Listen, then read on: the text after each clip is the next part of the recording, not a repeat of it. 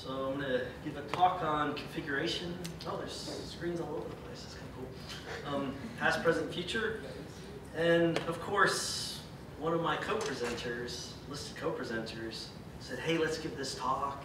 And we said, okay. And oh, I can't travel, so you have to give a talk. Okay. But so this is an effort of a few folks, and I'm kind of representing some of their work. But yeah, we want to talk about firmware configuration today, sort of, have a dialogue, give a few examples, some thoughts, and solicit some feedback. And so the advantage of being the last day is you can watch the arc of conversation of the first few days. So the UEFI versus UFI. So I said, wow, I'm going to find a canonical reference here, because I remember this Agent of S.H.I.E.L.D. Like, if you guys saw it, let's see if we can watch it here, if this works, and if not, it's very non-compelling demo here. You must bring strength to the table, that's not even my forte. Right, listen up. This is called a Unified Extensible Firmware Interface. Right along with me. So I thought, man, I might have a great memory. This is going to solve it. But he didn't say UEFI. That's weird. That was no good. But I said, okay, can we somehow bracket this discussion another way? So in 2007, I went to Black Hat. John Eastman sort of started looking at firmware space, BIOS, and the other firmware interface that most of us call ACPI. Kind of seems logical. So let's see. This standalone graphics cards can be reflashed. Network cards also typically come with option ROMs these days that implement PXE, and PXE is quite nice. PXE is the network booting essentially, and so ultimately we've got a networking stack already on the op. This could be subverted in a few ways though. We can apply standard standard malware code obfuscation techniques to the ROM. 10 here. Start in a minute for. In the option ROM, this is typically pretty suspicious. The detection process could be subverted in a few ways though. We can apply standard standard malware code obfuscation techniques to the ROM, and also, as I'll talk about later, we can even prevent the subverting the Windows kernel or the operating system kernel itself. This is abstraction of ACPI implementation. Okay, that's what I wanted. All right. As you can tell, my preparation wasn't so good. At minute 10, he's not saying it, but he said ACPI. So I guess my humble question to the crowd is, if Microsoft has us doing UFI, just lean in and you're doing ACPI too? Okay. So that's my contribution to the dialogue. So I spent a long time at Intel, sitting next to you and Mike Kinney and Mike Rothman and all those guys, and before it was UEFI, it was EFI. Now I'm at a new company where they all say UFI, and I'm telling you, no, it's wrong. The U is silent. It's EFI. I heard from the government guy, UE is U with an umlaut, so it should be UFI. So I'm out. This is my contribution to it. And I need you guys to laugh and be engaged because the rest of the presentation is not as.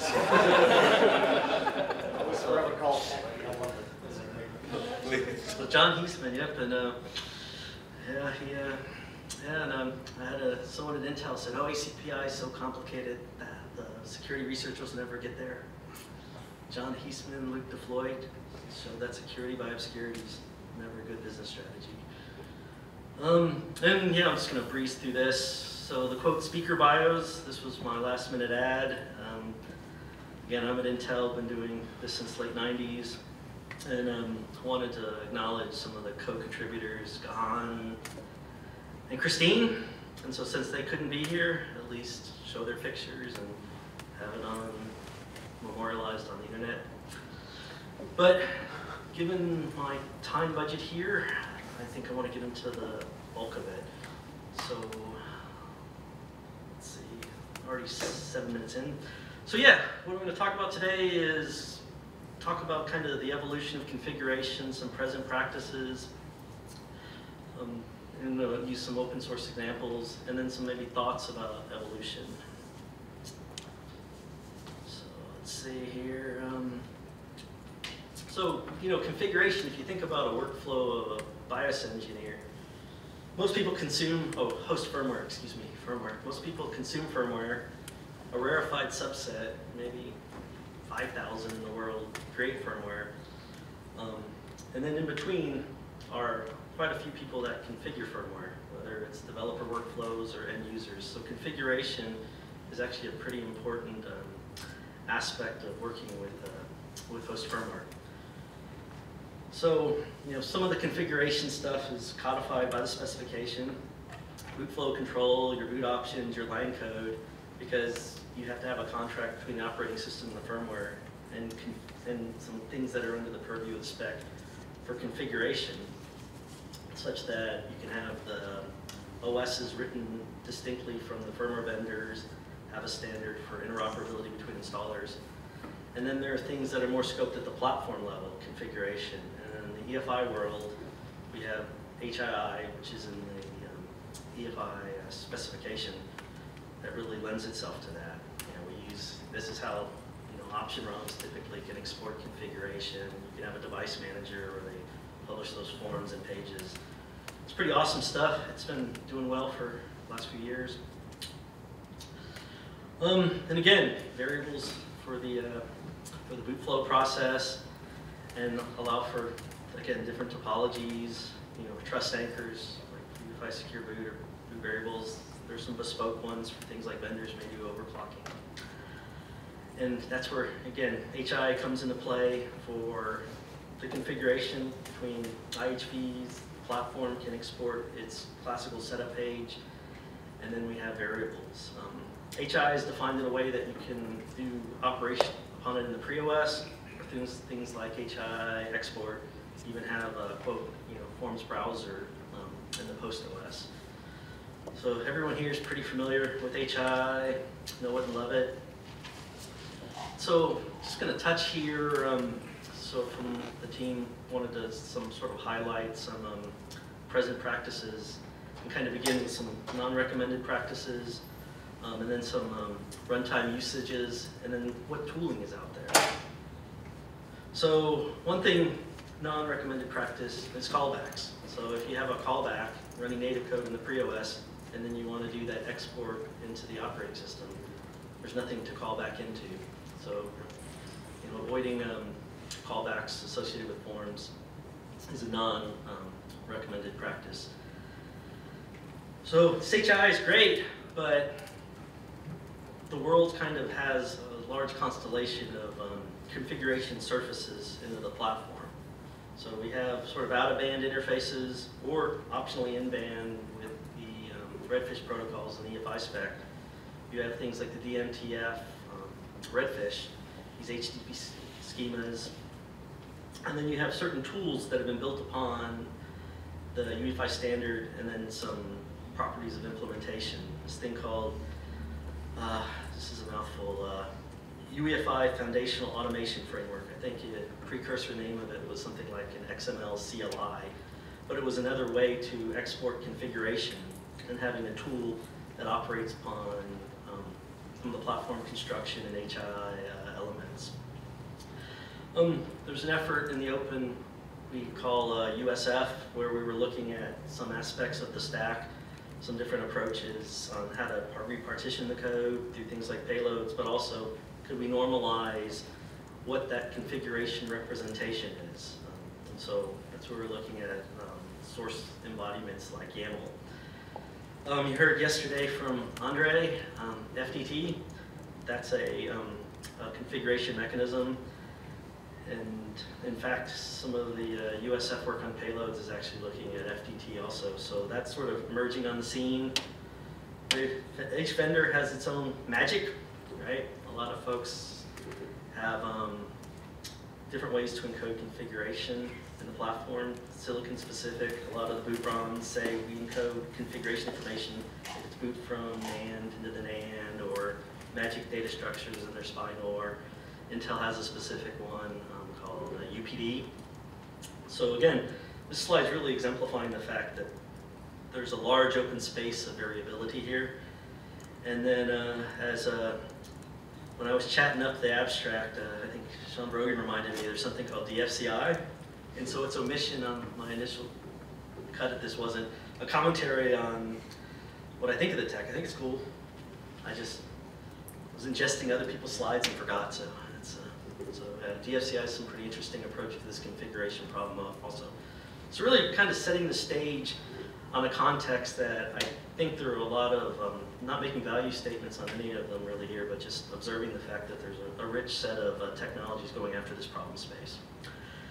And how you do it, right? So RedFish, what's that user visible representation? JSON, there are some implementations with tooling out there. This UFFAF I mentioned is an admixture of XML and JSON. Now on this tool's on GitHub.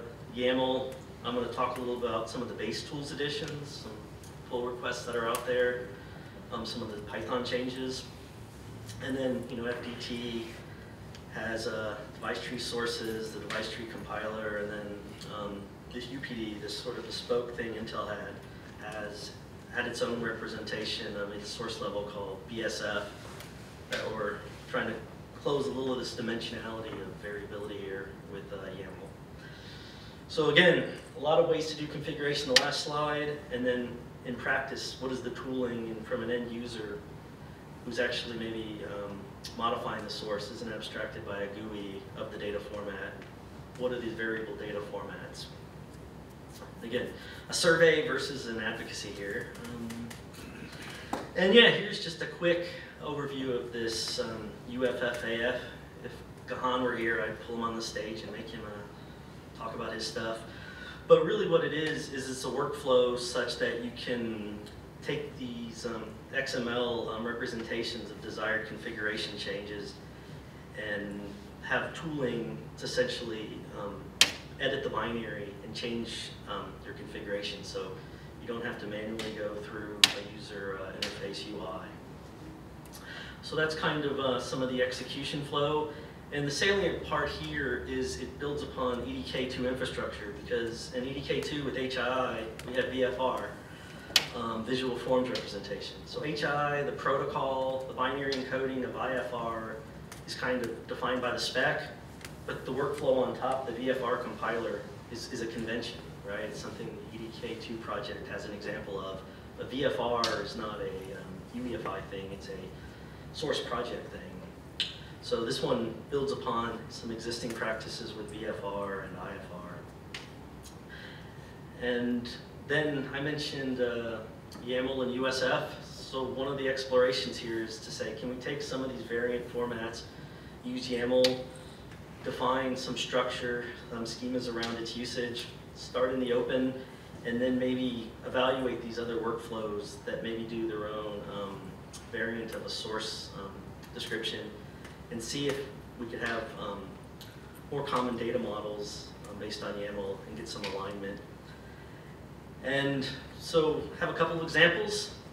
The first is how does this work in an EDK2 world? So today we have VFR that you compile down to IFR. And so what we're doing here is there's a couple phase approach here to say, what would a YAML-based workflow look like? So take the VFR, generate the YAML, and then have YAML source embodiments of the type of configuration information you would have in the VFR, and work through other configuration idioms, the VPD, PCDs, and others, such that if you had YAML at the front end, what would the workflow look like? But given this is exploring a new area and you don't want to break things, you don't want to go to teams and say, hey, throw away 20 years of VFR and start doing YAML. Have this as kind of a parallel flow. And so this should be links to a pull request. And so this work is happening right now on base tools. And one of the cleanup that's happening is the VFR compiler was C-based, built on Antler and some other C sort of C infrastructure. So we're going to look at different ways to have a source encoding.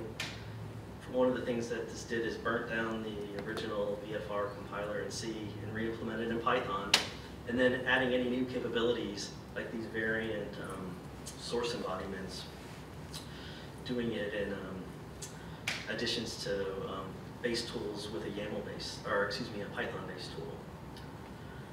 And other YAML in practice. So I mentioned we have kind of that bespoke encoding, BSFs and then UPDs is kind of the binary for things like our Intel firmware support package. So we put a tool out in the open called a configuration editor with the idea as follows: is it could ingest existing BSF. So if you go to github.com Intel FSP, in addition to the FSP binary, we have a .bsf file, which is a source encoding of the changes you can do for these UPDs. Ingest that, you can create the YAML. At some point, YAML may be the primary source on GitHub, but put a tool out there that allows for that. And then having this as kind of an open configuration tool based on Python, you could at some point even do, you know, your host firmware configuration, maybe some other target configuration by having this kind of configuration tool. Not some people, you know, actually take this tool, boot into an environment, run Python, do configuration. I'm not advocating you throw away your setup browser and just sort of shove this in your ROM and put Python in your ROM and a MicroPython interpreter. But this is tool sort of the offline configuration. That kind of can exemplify this flow. So if we say YAML is a way to represent end user configuration information, having a documentation, you know, starting to collaborate on what those schemas might look like in the open on GitHub, and then having a corresponding tool on GitHub that can actually reduce it to practice is one way to sort of have some conversations about this space. And boy, I'm going pretty fast. Really gonna get you guys out of here. So yeah, so again, the gist of this here really is as follows: is kind of want to look and say, could we take this sort of all these variants we have, JSON, XML, you know, BSFs, others, you know, when we did surveys of even internal tools, there's 6 other formats, and look to have sort of a common source level embodiment of configuration.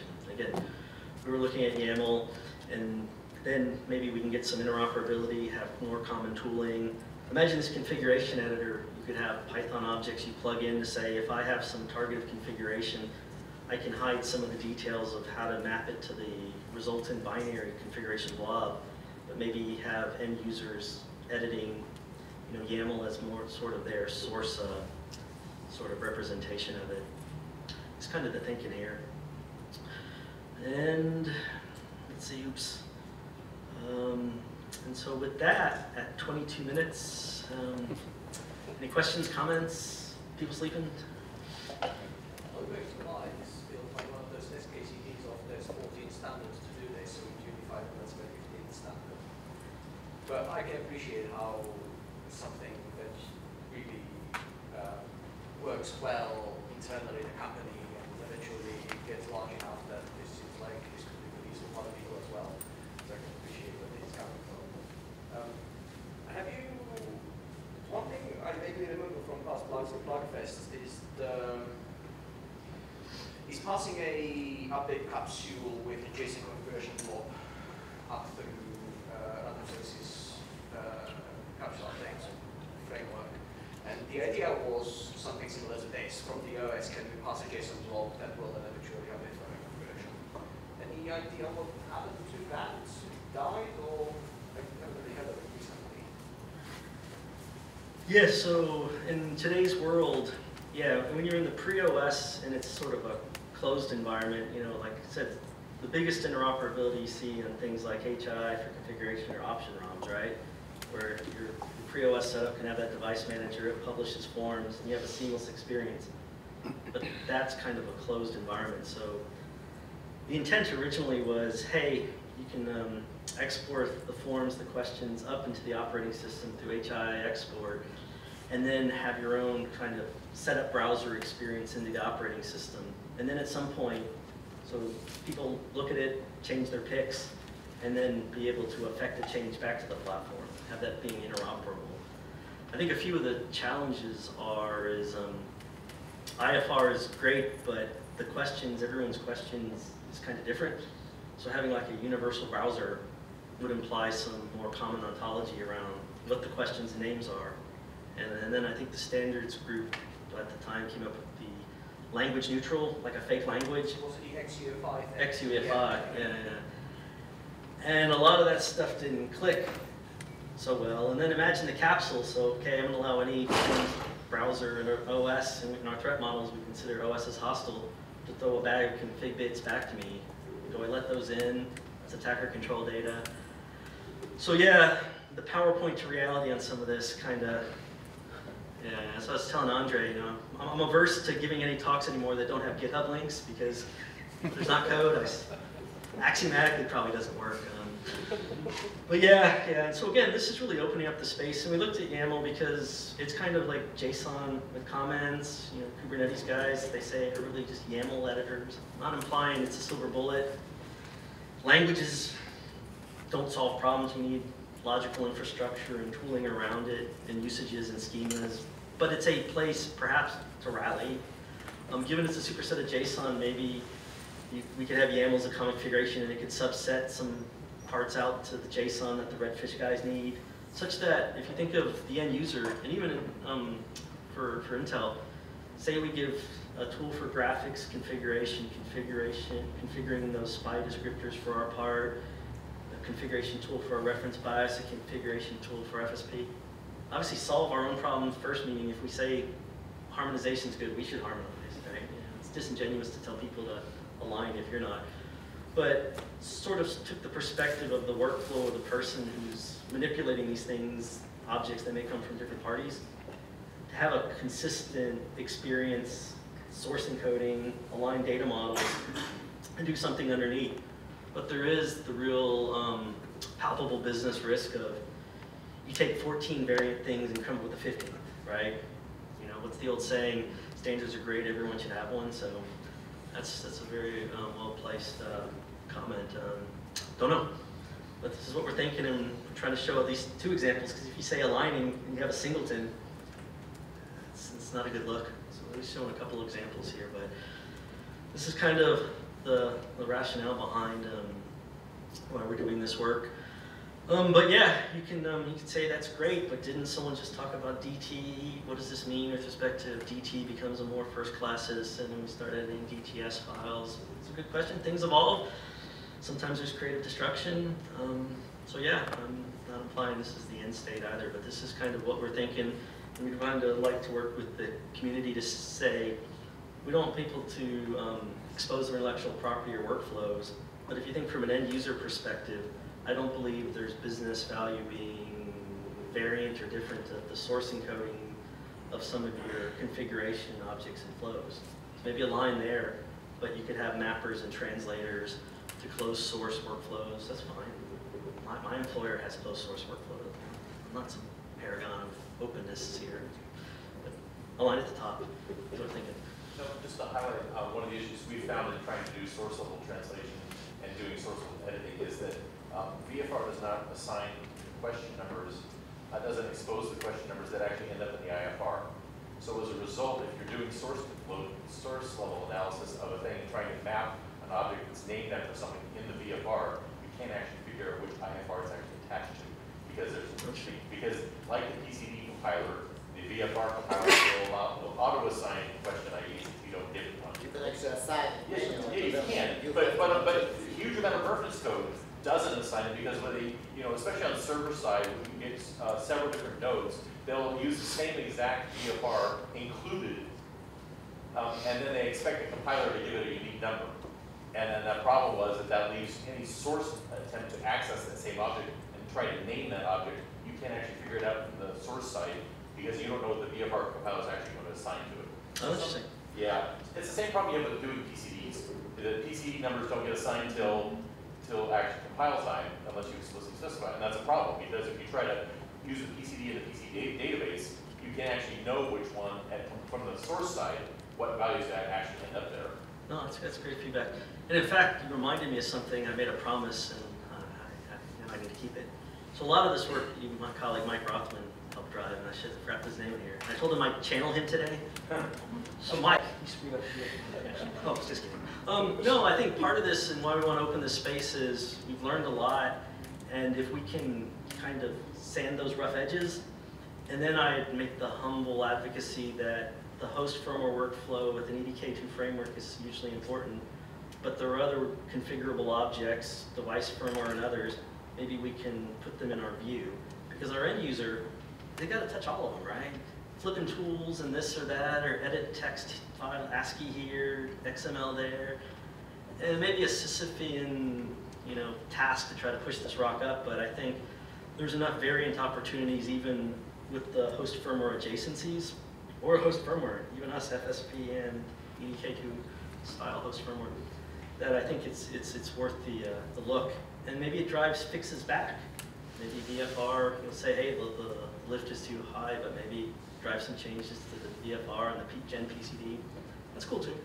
And as long as we're solving problems and moving the ball, moving forward in traffic.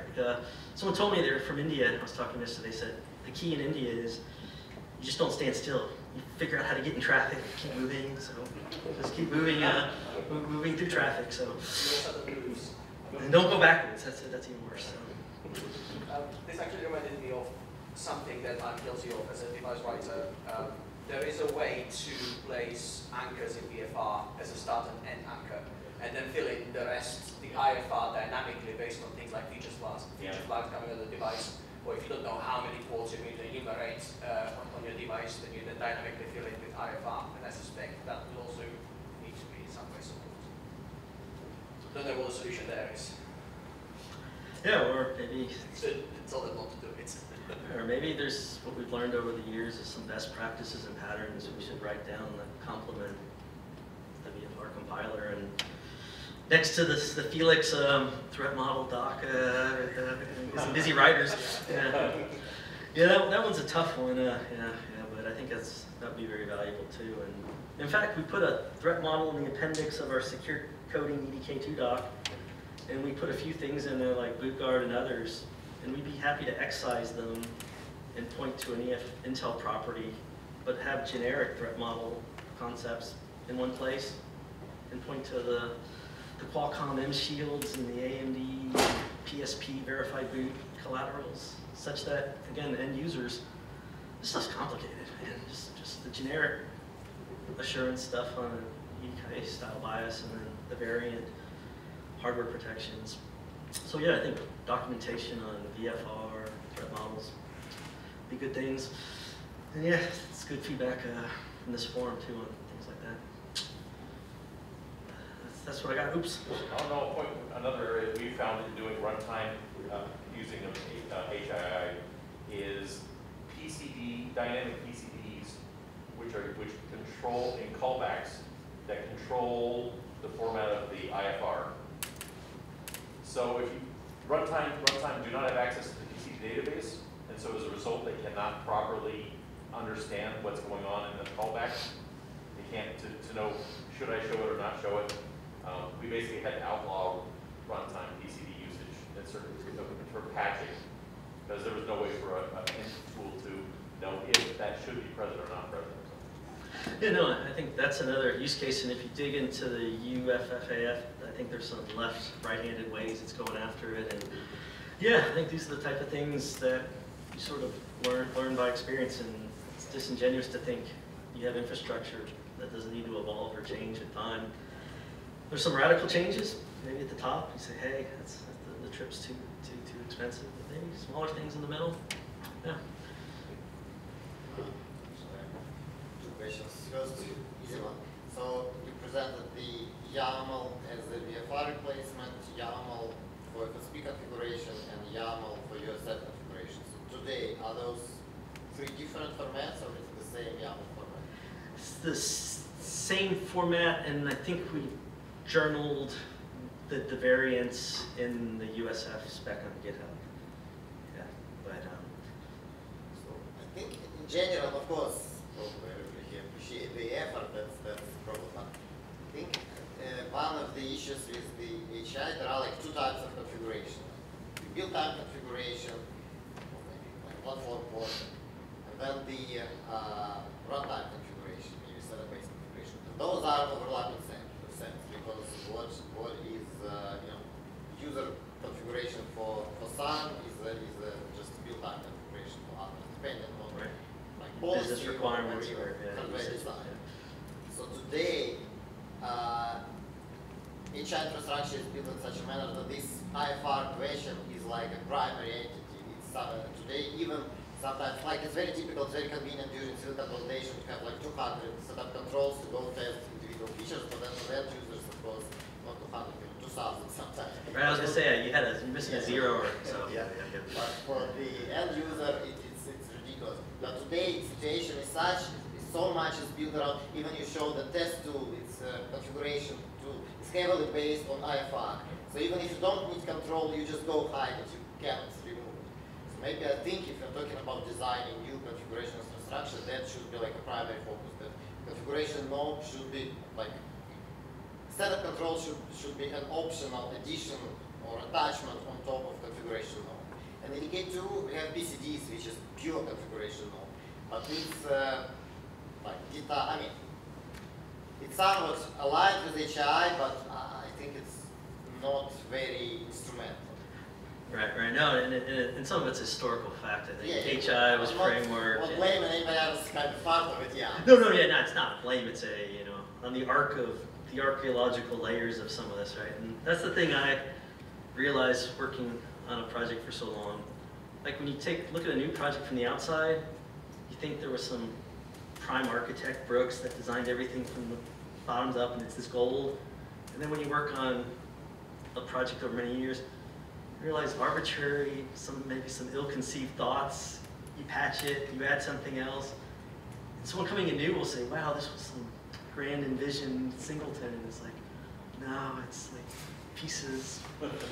So, yeah, and then everyone's using those mashed pieces, so you say, let's change how they're mashed. And they say, so yeah. Don't touch anything. I say this string, don't touch it. Yeah. Well, yeah, that's kind of the dialogue I want going, and you can find the community forums, wrap in USF or turn back on UCST. I don't really care on a mailing list, but I want to have that kind of discussion with folks because again,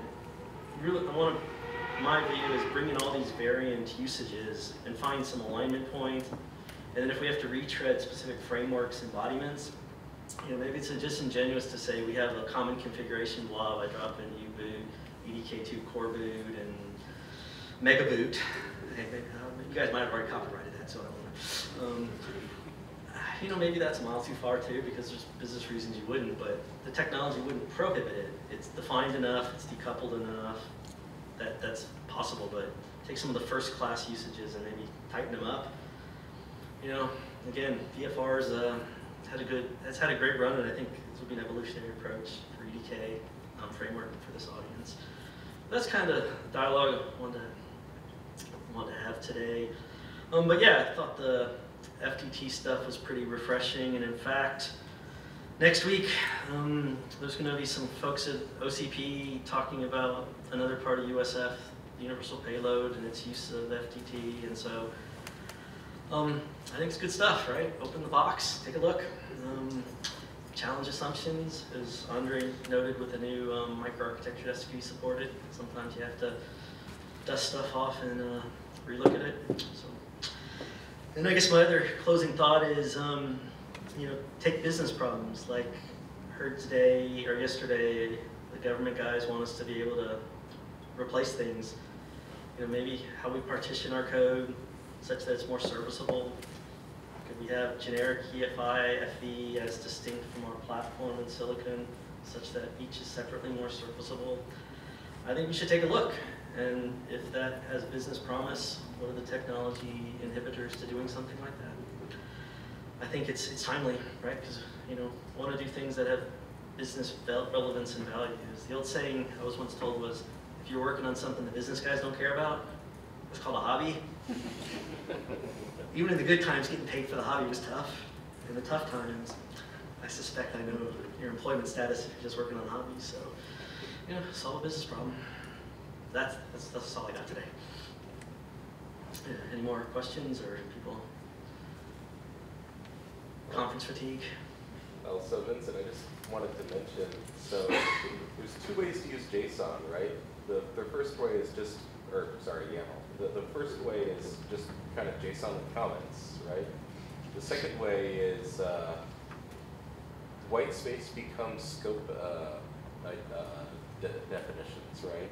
So would we want to maybe standardize more of the former versus the latter, right? It's very kind of, like the syntax is just almost completely different, depending on which one you're doing. Yeah, no, I think that should definitely be within scope here. And now I have a new comment that's going to ring in my ear, the 15th one. It's like every time I work at something, oh, that good dude said you're doing the 15th one. It's like, oh, man.